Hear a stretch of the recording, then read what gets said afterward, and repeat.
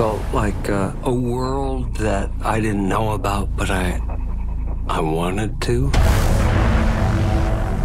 The originality of the screenplay is very appealing. You brokered the deal? Yeah.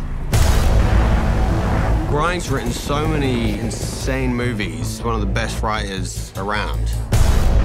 The script itself, I think it's filled with strong characters who feel very real. As soon as I started, I couldn't put it down.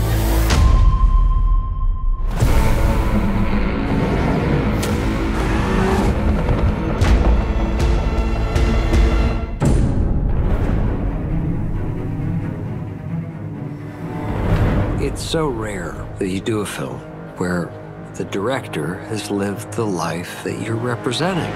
Eat your heart out, Ray! Yeah! I'm from a family of fishermen. My grandfather was a fisherman, my great uncle, my dad.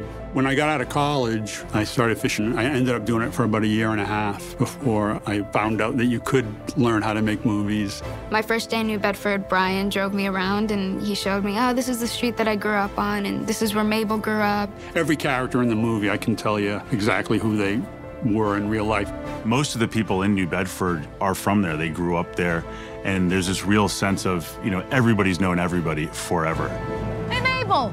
Where you going? I fished with guys that had difficult relationships with their dads. I don't want to tangle with you right now, Tom. I don't want to tangle with you, Ray. I think it's about how difficult it is sometimes for people to say that they love each other, especially men. I never should have trusted you. I do not understand the way you're built. You built me.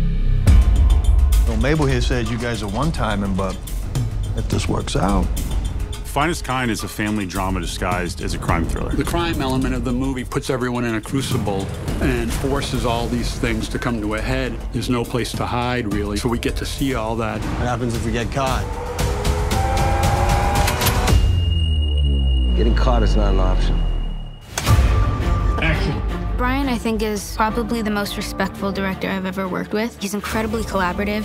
He's also such a sweetheart. He has chosen, I think, wisely to let these scenes be discovered by actors as they play them. He really doesn't mind coming on set and playing with some of the words or sentences or going for improv or, switching things around. So he's just like a joy to work with. Brian has a very gentle management style. He gets everything that he needs and he's very clear about what he wants, but he's just a very kind guy. Thank you, everyone. I couldn't have done it without you guys. Finestkind is all about the sacrifices that you'll make for the ones you love. Tommy, please. You okay, Pop? And how we try to find our way together. Brian has found a way to deal with that in an original way. Brian happens to be someone who comes with the life experience as well as the economy and poetry of language and understanding of narrative of the human heart. So, of course, you want to sit up straight. Listen. You live, you die, it's in between that counts.